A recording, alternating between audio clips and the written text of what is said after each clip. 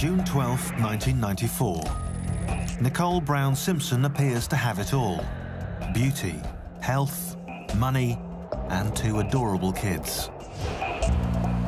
She's living the Hollywood dream. She was a diamonds and pearls kind of girl, but very spiritual. Always brought a smile on your face. For 7 years, she was married to football hero O.J. Simpson. O.J. really did worship her. I mean, really did. But, you know, trophy wife, yes. But behind that trophy wife image lurked an ugly secret. I couldn't believe anybody would hit a woman like that. It's just terrible. Her dream will soon be shattered, and a bizarre freeway chase will lead O.J. Simpson into a courtroom media frenzy. This is the last 24 hours in the life of Nicole Brown Simpson.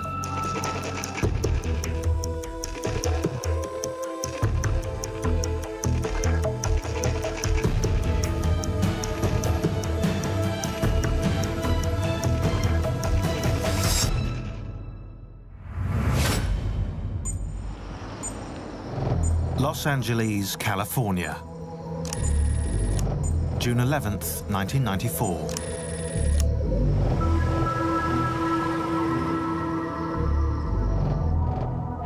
It's 10:40 p.m. and Nicole Brown Simpson is sleeping at home at 875 South Bundy Drive.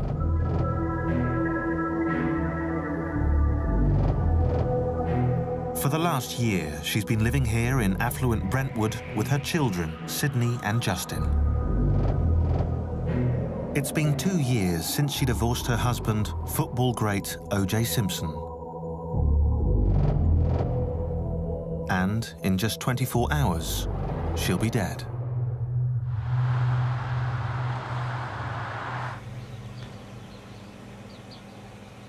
The next morning at 6:30, Nicole Brown Simpson is already up.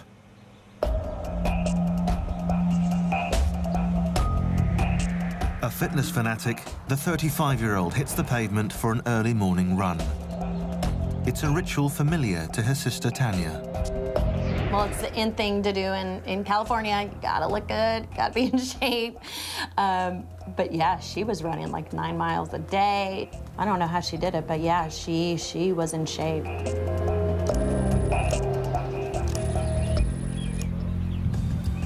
Meanwhile, less than 10 miles away at the Riviera Country Club, her famous ex-husband, O.J. Simpson, the retired football star and media celebrity, is also getting his early morning exercise. In his case, it's teeing off with his Hollywood cronies. Golf is now his major sporting passion. And tonight, he's set to fly to Chicago to host a celebrity golf tournament for Hertz Rent-A-Car, the company that keeps him in the multi-millionaire bracket.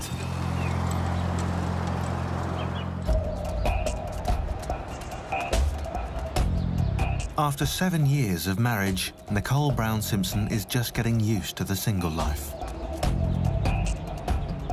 Someone who knew her well at the time is neighbor Ron Hardy.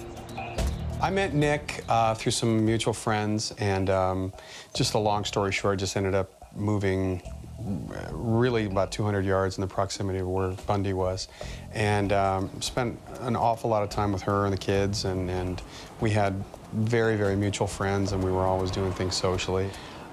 I think that she had discovered independence. She hadn't had, at that point, a whole lot of men that were very nice to her, other than her friends, and she wasn't allowed to really have those, you know, per se. But I really think that she started to come into her own and realize that, you know, she had something to say, and people would listen to what she had to say rather than being told what to say. Like every divorcee, she just wanted to have fun, you know, and she had fun with her friends, the sisters, we all had fun. And fun was the driving force behind her very first meeting with O.J. Simpson. Back in 1977, Nicole Brown was working at an upscale Hollywood club when in walked the man she would marry. The meeting was electric. It was love at first sight with those two. It was just chemistry. Although O.J. Simpson was a household name, The young, naive Nicole, who knew little about football, had only a sketchy idea of who he actually was. To most of America, the man known as the Juice was both a sports legend and a Hollywood star. He was part of the scene, and because Hollywood idolizes jocks, the way jocks idolize Hollywood. And so it's not a surprise that O.J. would get connected with the Hollywood crowd. The Juice returned to the restaurant often, determined to win over the beautiful Nicole. She sought the advice of David LeBon, an old friend with whom she was sharing an apartment. I can remember her coming home and said, "Oh, there's this football player, he wants to ask me out." And I said, "Oh, what's his name?" He says, "O.J. Simpson." I said, "Oh, you're kidding." You know, because I know, you know, he's a famous running back and he's a fantastic football player. In the game of seduction, Nicole was clearly outmatched. He was 30, she was 18. He was a star, she worked in a restaurant. He was a multimillionaire, she was broke. And O.J.'s persistence paid off. I think she got home at 2 o'clock, and I said, "You know what, where have you been?" And he says, "Oh, we had a great date." And I can remember he picked me up in the black Rolls Royce, and his Rolls said Juice, you know, and that was his nickname. And and then all of a sudden I looked and her pants had been ripped, and I said, "Well, what happened?" She said, "Well, he just was a little forceful and he ripped my pants." I said, "You're kidding, why would you let him do that?" I was kind of upset, and I said, "I want to talk to him, I want to, you know." And she goes, "No, I think I like him." However, from the start, it was no fairy tale. O.J. Simpson outmatched Nicole in one other important way. He was married with 2 children. What's more, his wife, Marguerite, was pregnant with a 3rd. But that didn't stop Nicole. Neither did O.J.'s jealous request that she immediately vacate her male roommate's apartment. He said to her, "I don't want you living with anybody," even though I was, you know, completely a platonic, a friend and everything. And from there, he got her apartment. He seemed possessive, but not too overwhelming at that time. Later on, he seemed like he was more and more possessive and more jealous. Jealousy will eventually tear Nicole and O.J. apart. And it will mark O.J. Simpson as the prime suspect in a crime that will unleash a media circus.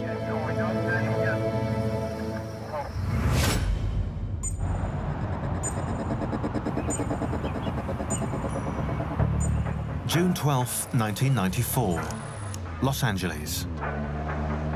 It's 10:40 a.m. and Nicole Brown Simpson has only 12 hours to live.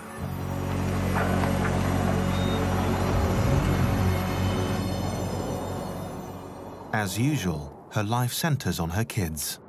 She would do anything and everything for those 2 kids. And she was a kid herself. She spends the morning buying them toys.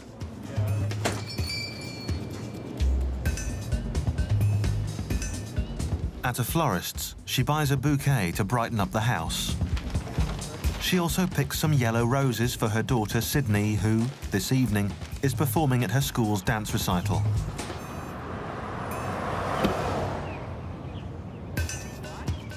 The healthy alimony payment she receives from O.J. Simpson allow her to live the life of the rich and famous, like the rest of her neighbors in posh Brentwood, California.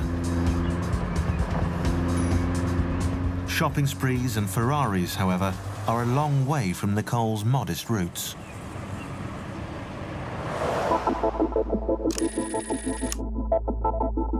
The second of 4 daughters, she was born in 1959, not in America, but in Frankfurt, Germany, to Lou Brown, an American serviceman, and Juditha Bauer, his German wife. In 1963, when Nicole was 4, the family moved to California, to the booming shores of Orange County. She was a little surf rat. We grew up on the beach, and she had her own little surfboard, and we have great surfing where we grew up. Nicole and Denise were closest in age, And in high school, the two sisters were the picture-perfect image of the beautiful California girl. People were captivated by these two, and yeah, they were both homecoming princesses, and everybody knew Nicole and Denise. Nicole, the homecoming princess, attended Dana Hills High School, and in 1976, she was thinking about a career. One of her teachers was Bill Prestridge. Well, it was in my journalism class, and we were all talking about what kids wanted to do for careers. And it came to Nicole, and I can remember this because Nicole said to the class that she wanted to marry somebody wealthy. And the whole class kind of froze, and we kind of looked at each other, and I said, well, Nicole, that's not really a job. She was going to Dana Hills High School when I met her, and I would come down probably every other weekend so I could photograph her because I needed to do school projects for photography school. And her and Denise, we would do pictures, and they were the most beautiful women that, you've ever seen. I mean, they were just stunning. She also showed flashes of creative talent behind the camera and impressed her old friend David LeBon.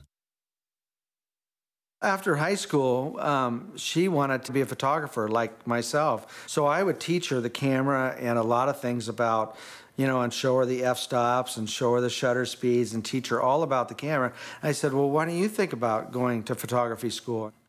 She was a fantastic photographer. She always had the best camera. She always knew, where the best light was, and she was just very savvy at it. But instead of moving 100 miles north to take the photography course, Nicole followed David LeBon to Los Angeles in search of a job and moved in with him to split the expenses. It was completely platonic. I remember it was a studio apartment. That's all I could afford. And she would sleep on the bed, and I slept on the floor with, I can remember I had a sleeping bag. Her dazzling good looks trumped any other talent she may have had and led to a job as a hostess at the Daisy, an upscale Beverly Hills club, where she greeted the stars and would meet O.J. Simpson. The Daisy was a private club and a movie star hangout, and everybody who was everybody would go there. When the Deuce first set eyes on the new hostess at the Daisy, he was a household name. But his football career was almost over. And so was his marriage to Marguerite. I was having problems in my marriage, and I was married to a very good person, but you would think we had healthy kids, you would think we had money, you would think fame, that how could there be problems? But unfortunately, money and fame is no cure-all for, I guess, personal understanding. After a 3-year affair with Nicole, O.J. Simpson finally divorced his first wife. In February 1985, he married the homecoming princess in a ceremony at his Rockingham mansion. We were invited, and it was great. I took pictures. I took tons and tons of pictures of the wedding, and it was just fabulous. What a blast. It was a great time. You know when you go to a wedding and you know everybody, you know it's a great party. They set up house at the Rockingham mansion, and by 1988 they had 2 children, a girl, Sydney, and a boy, Justin. They were the very image of wedded bliss. O.J., the football legend, loved to be seen with sexy Nicole on his arm.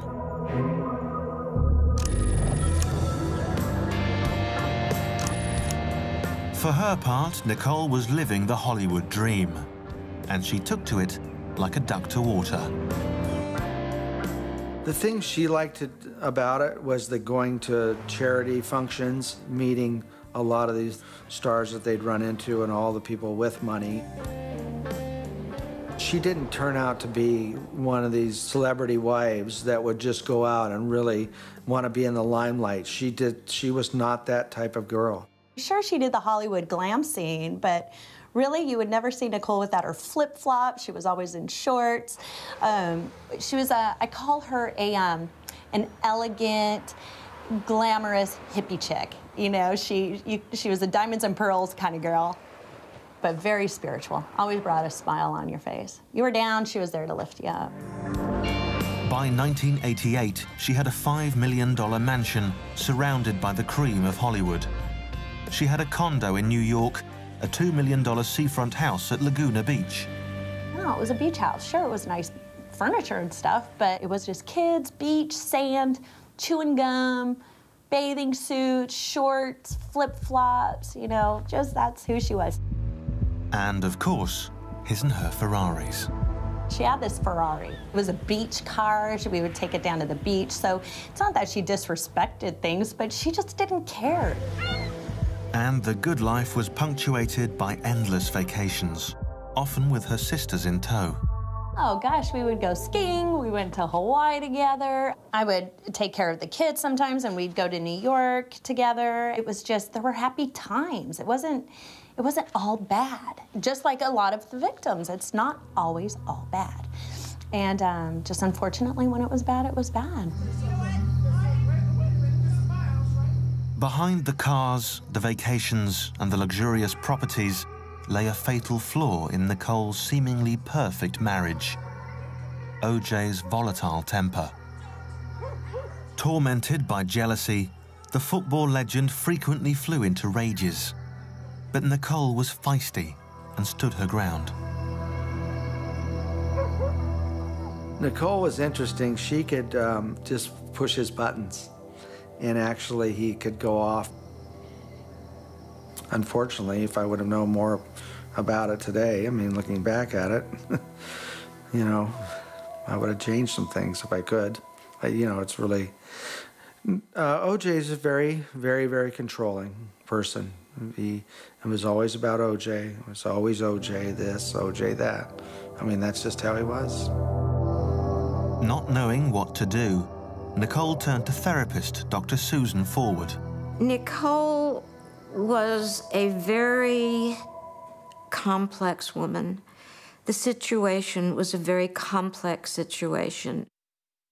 When you're married to a superstar who's making tons of money, and there's a glamorous lifestyle, the benefits were such that she didn't see the reason to leave. They always hope it's going to get better. I didn't see anything bad. All I saw was the good, because victims of domestic violence, they keep it very quiet. You know, they don't tell anybody what's going on. So when this whole thing happened, I was in disbelief. And I didn't even know what this domestic violence stuff was until this happened. Long before they were married, Nicole was jolted by the violence of O.J.'s dark side. During an argument, he smashed the windshield of their Mercedes.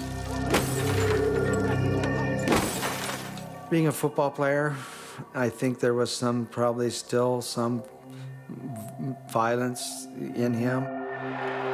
There is a huge amount of domestic violence with professional athletes, huge, especially football players, because they live in a violent world, and they are besieged by women.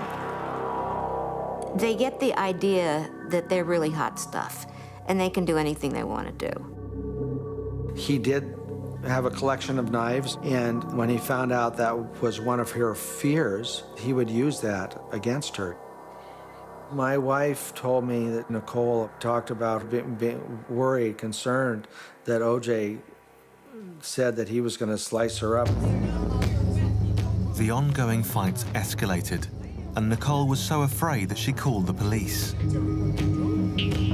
Very soon, they'll be called for the last time to investigate a brutal double murder. June 12, 1994, 11:30 a.m., Los Angeles. Nicole Brown Simpson has spent the morning shopping for her kids.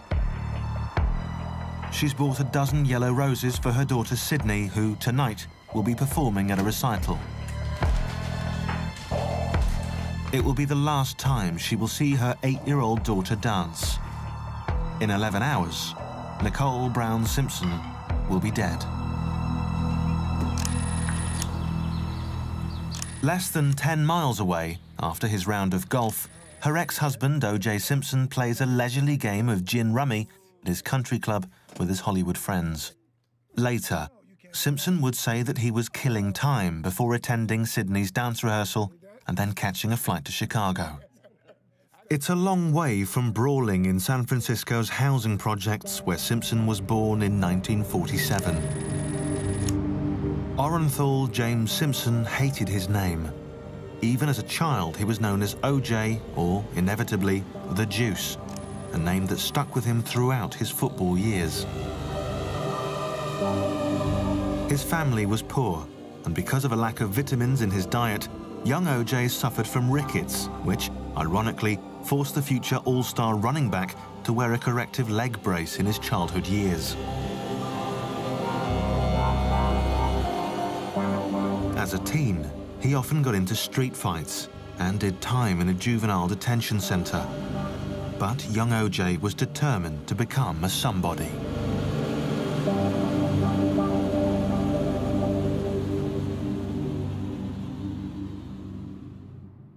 One of the things I wanted most as a kid growing up in the ghetto was not money, it was fame. I wanted to be known. I wanted people to say, hey, there goes, you know, OJ. Right from the starting line, he got what he wanted because of a single raw talent. He could run like mad. He ran at USC, he ran on a world record 400-meter relay team. That's how fast he was. Oh, I met him basically the mid-1960s when he played for City College of San Francisco, and where he started getting his rave notices. And then after he came down to USC, you give him the ball and he'd get 2 yards, you get 2 yards, you get 4 yards, then he'd get 45 yards. He was amazing. He was just a great, great running back. By 1969, the 22-year-old Simpson was the #1 NFL draft pick and signed with the Buffalo Bills for $350,000, a huge sum at the time. He cracked one record after another. The most rushing yards gained in a season, the most rushing yards in a single game, most touchdowns in a season. But OJ also had a second gift. He could charm the devil. And that charm led to work in front of the camera and plunged OJ into the strange world of celebrity. And the poor boy from San Francisco couldn't get enough.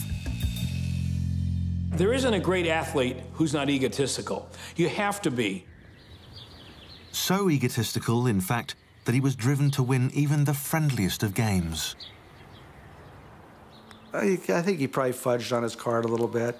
But I wasn't the greatest golfer in the world, and I didn't fudge. He would always have to win at Monopoly. He'd, you know, just anything. He had to win, no matter what it was. He was the winner. And it was whenever we went out somewhere, it had to be about OJ. And that's the way these people think. I'm special. And from the time athletes, great athletes, are about 7 or 8 years old, people kiss their behind because everybody wants to be associated with a winner. And so the little peccadillos start getting larger. And the kid has learned I can get away with anything. So why shouldn't he think that way when he gets older? For Simpson, getting away with it became a way of life. Not just at play with his pals, but also at home. In the early hours of New Year's Day 1989, his 4-year marriage to Nicole hit a new and violent low. Answering yet another domestic disturbance call, police arrived at OJ's mansion. They rang the buzzer outside the gate, but the housekeeper refused to let them in. Meanwhile, Nicole ran out of the bushes half-dressed, yelling at the cops that Simpson was trying to kill her. I'm in the business of changing people, and I do a pretty good job of it. But I'll tell you, any batterer, they have a Swiss cheese conscience, you know, with great big holes in it. And as a result, there is no moral compass. I remember I actually heard on the news about him being arrested and her having him arrested at the house. And I just was so upset. And I think that's really the first time that I knew that, you know, you got to watch out. I mean, he's an abusive husband, and O.J. Simpson was charged with assaulting Nicole and pleaded no contest to a misdemeanor. He was ordered to take psychological counseling. Oh, that was a joke. Some friend of theirs did some sessions on the telephone with him, and I think it may have been all of 2 or 3. With every police call, O.J. Simpson was leaving a wide trail of circumstantial evidence, all pointing to a man who was unpredictable and violent. The pattern was always the same. Nicole would always forgive him, and O.J. would always do it again. The cycle is very traditional. There's a period of calm. The woman thinks maybe he's changed. Something happens. She says something. She does something. He doesn't like it. It doesn't take much to trigger the rage. And the next thing, he's acting out the rage with the beatings. Then he does what I call a phony remorse. I love you. Don't leave me. I can't live without you. It'll never happen again, I swear. And she believes him. And then it starts all over again.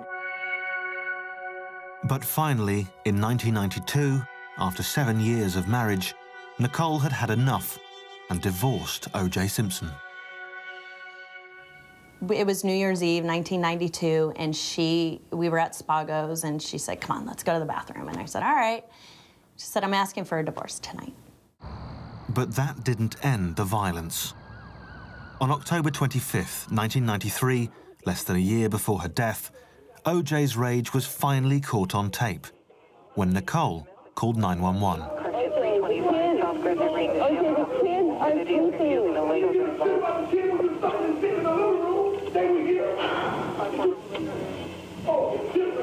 Is he threatening you? I'm going nuts. Okay, just stay on the line. I don't want to stay on the line. He's going to beat this. Wait a minute, wait. Just stay on the line so we can know what's going on until the police get there, okay? Just 5 days before Nicole's murder, a worker at a women's shelter received a call from a woman who gave only the name of Nicole. She reported that the woman was in dire fear for her life. Still victim to the cycle of abuse, Nicole kept seeing O.J. Simpson even after the divorce. But now, wise to the legal system, she was storing pictures of her cuts and bruises in a safety deposit box. Denise would take pictures of her face and her bruises so they could have proof of the abuse, so she could get have the children, because she was worried about her children. And if you ever saw those pictures, it was terrible. I mean, he really, I was so upset at that. I just, I couldn't believe anybody would hit a woman like that. It's just terrible.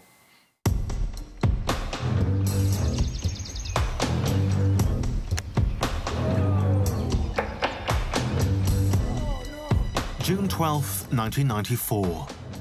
At exactly 2:18 p.m., O.J. Simpson calls his ex-wife from his country club. A waitress working at the club would report that O.J. was engaged in a shouting match on the telephone.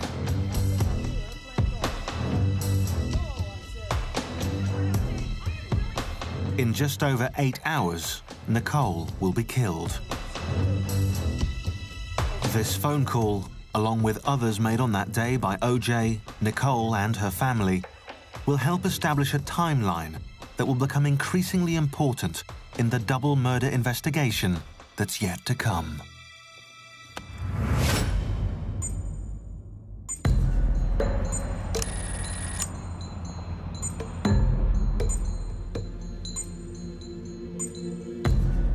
June 12th, 1994, 4:40 p.m.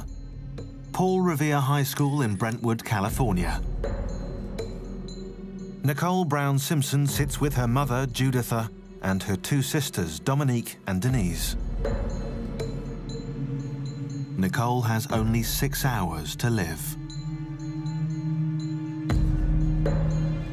O.J. Simpson arrives soon after and sits behind the Brown family. Nicole pointedly ignores him, and with good reason. In In the last few days, her ex-husband has threatened to report her to the IRS for not disclosing the sale of a property.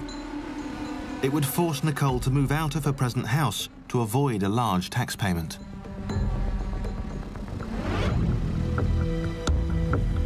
Two years earlier, after being granted a divorce from OJ, Nicole had truly thought she could start her life anew, free from OJ's interference.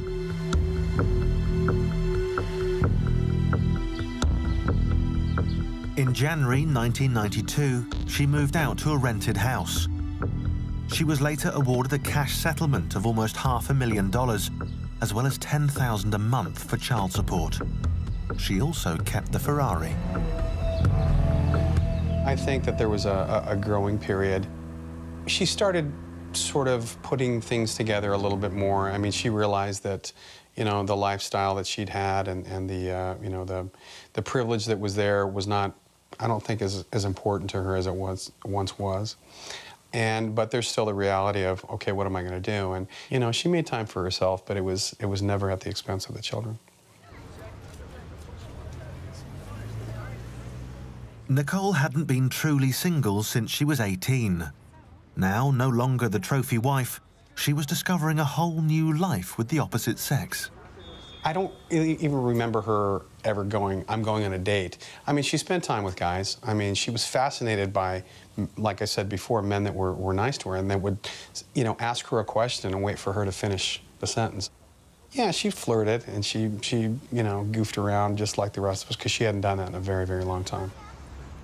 Even though O.J. Simpson had found a new life and a new girlfriend, he wasn't happy with the way Nicole was living her new life. When she did want to date somebody and he found out, I think he was, you know, he was probably pretty upset about it.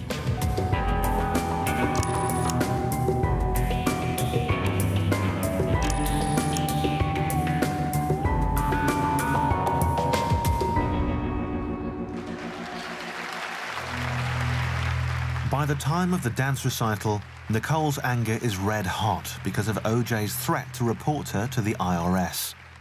She refuses to acknowledge he's even there. He was rejected at the daughter's dance recital. You can't reject an obsessor. They just, that's when whatever demons they have really kick in.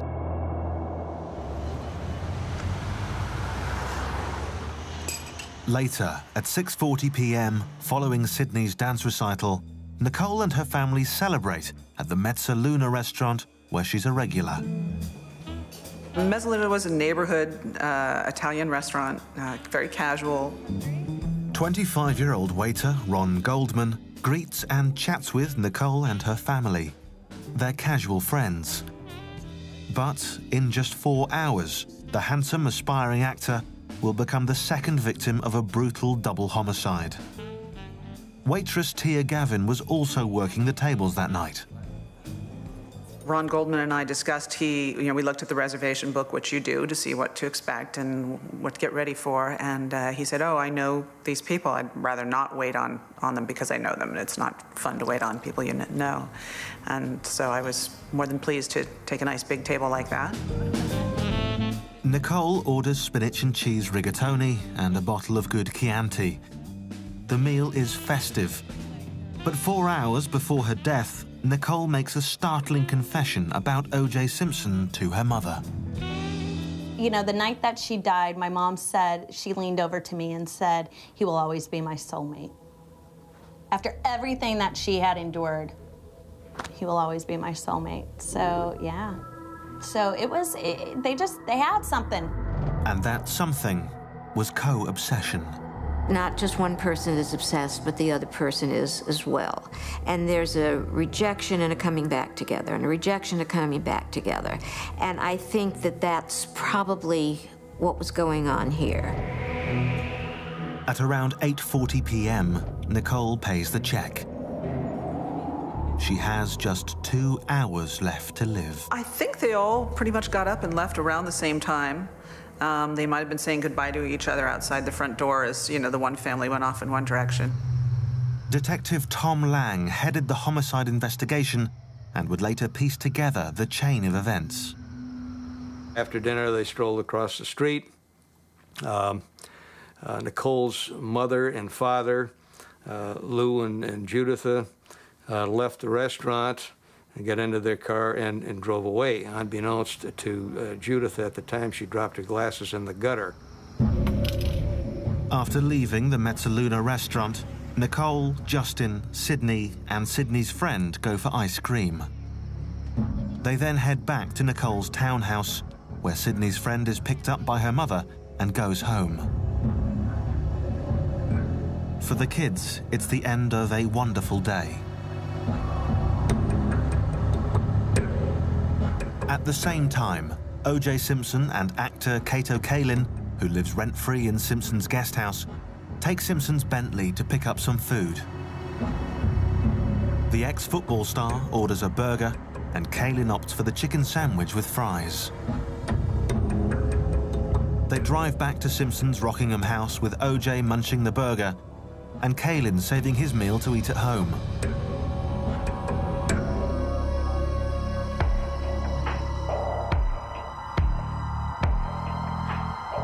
Half an hour later, Nicole receives a call from a friend who's 3 days into drug rehab.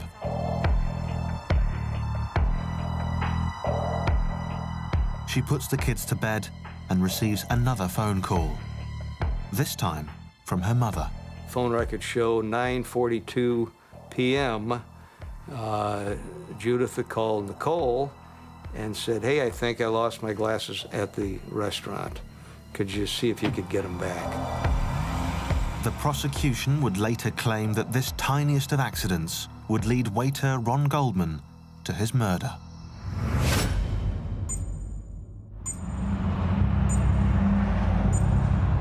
June 12, 1994, Los Angeles, California. It's roughly 10 p.m. Earlier, Nicole Brown Simpson's mother, Juditha, had accidentally dropped her glasses as she left a restaurant with her family. Nicole phones the Mezzaluna, where waiter Ron Goldman tells her they've been found. Ron said, "You know, I'm friends with Nicole. I know where she lives. I can drop them off at her house when I go home." My understanding was that they were casual friends. I'm sure I wouldn't be at least a bit surprised if he would have wanted it to be more. But the general feeling from those who knew him was that it had not been more than friendship. In less than 1 hour, both will be found dead. Just all the events that led up to what happened were absolutely 100% harmless, no matter what stories were spun. I mean, he was just being a good guy. At the same time, at 10:03 p.m., Simpson is busy trying to reach his girlfriend, but there's no answer, and he leaves no message.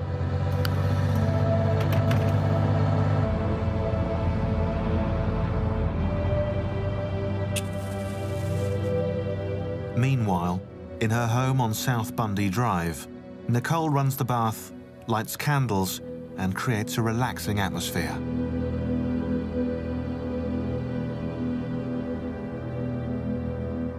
For his part, Ron Goldman is wrapping things up at the Mezzaluna. He spoke with the bartender a little bit and then eventually left before I did, because I was the closing waiter of the night. Goldman heads home to change out of his waiter's uniform. He borrows a friend's car and drives to Nicole's with her mother's glasses. The front door of the residence was wide open. The light was on, the porch light was on. Nicole was not wearing any shoes, so she was no doubt expecting him to show up there with the glasses. But something went terribly wrong. Although records show that at 10:30 p.m., a man and woman walk past Nicole's townhouse and see nothing strange, only 10 minutes later, all hell breaks loose. The evidence gives us 2 or 3 scenarios. He may have confronted Goldman. Goldman may have become confrontational with him. You know, what are you doing? We don't know, okay? We just know that a witness heard somebody yelling around the time that this occurred from an alley across the street, about 250 feet east of there. Ron Goldman and Nicole Brown Simpson are brutally attacked by an unknown killer, or killers.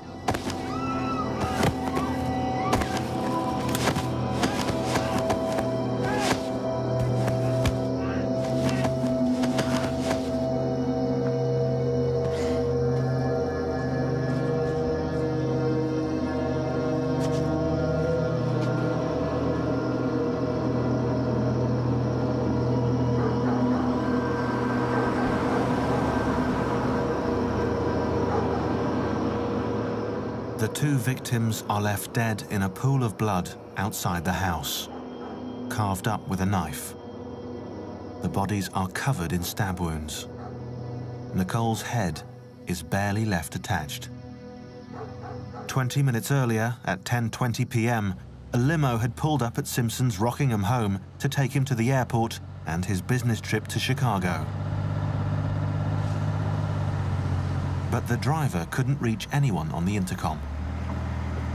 While waiting, he saw a man walking across the property in the dark, heading for the house. He says, "Oh, it looks like him now. I think I'll try it again." So he calls, and Simpson answers, "Yeah, I'm rushing around. I'll be right. I'll be down there in a few minutes." He comes down, closer to 11. They're running a little late. They're grabbing up bags. There's a small half-moon-shaped flight bag in the driveway. Cato says, "Here, let me get this for you." He says, "No, don't touch that. You know, I don't want you. I'll take care of that." He says, "Okay." So they get about 5 pieces of luggage. They put it in a limo, and they take off.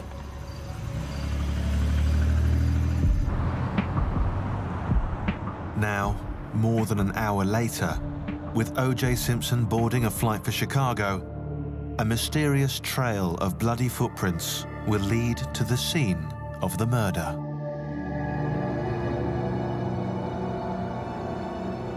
June 12, 1994, 11:45 p.m. Nicole Brown Simpson's neighbors come across a gruesome sight.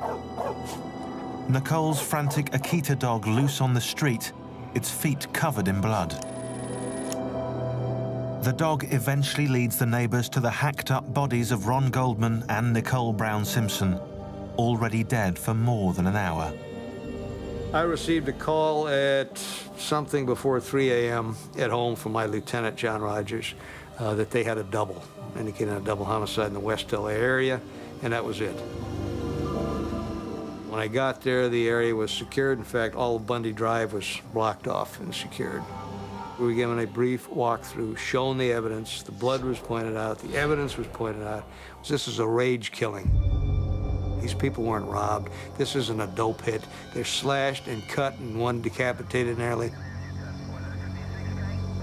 The next morning, I was in my classes at UCLA, and during a break, I got a phone call from the manager of the restaurant saying that Ron hadn't shown up to work that morning. Half an hour after that, somebody I know called and said, "Have you seen the news? Nicole Brown Simpson has been murdered, you know, in Brentwood with somebody else, with a guy." I thought, oh my God, Ron's been murdered. Yeah. I walked out my door and I could hear the commotion. I got there probably maybe half an hour after they'd taken their bodies away, and I was obviously visibly shaken. Gosh, I was in my studio in Culver City, and I got this call, and I couldn't believe it. I thought it was a dream, and it was just the most devastating thing in the world for me. I mean, to hear, I cried, and it was just devastating. The following morning, O.J. Simpson was contacted in Chicago and returned on the next available flight.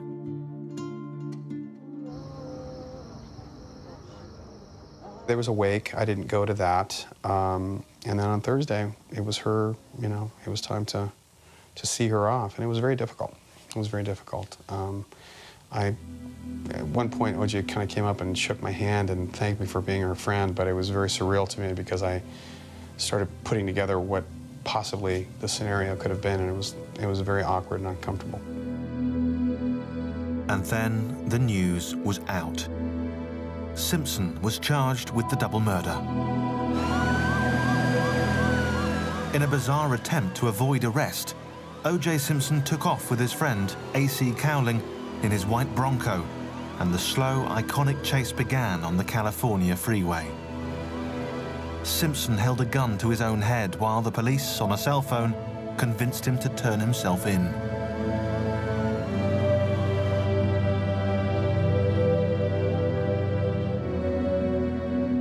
The 9-month trial aired everyone's dirty laundry.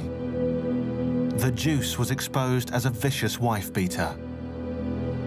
The LA Police Department, in turn, was accused by the defense of being racist and sloppy. In the end, the prosecution could not convince the jury that there was no reasonable doubt, and O.J. Simpson walked out a free man.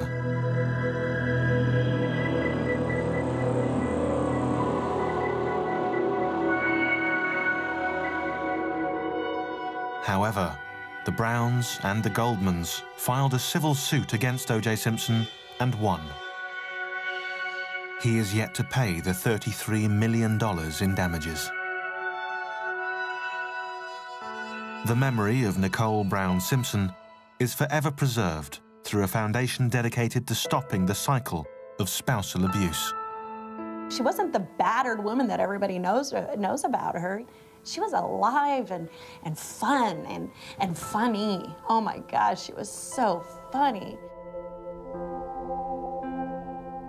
I mean, she's just the sweetest gal, and that's why it's so hard now, because I really miss her. Just vibrant and funny and beautiful and not aware of her beauty that way. I mean, there wasn't a conceited bone in her body. Yeah, I miss the living daylights out of her. I miss that phone call. I miss her voice. It's sad. But, you know, I cry because, yeah, I miss her.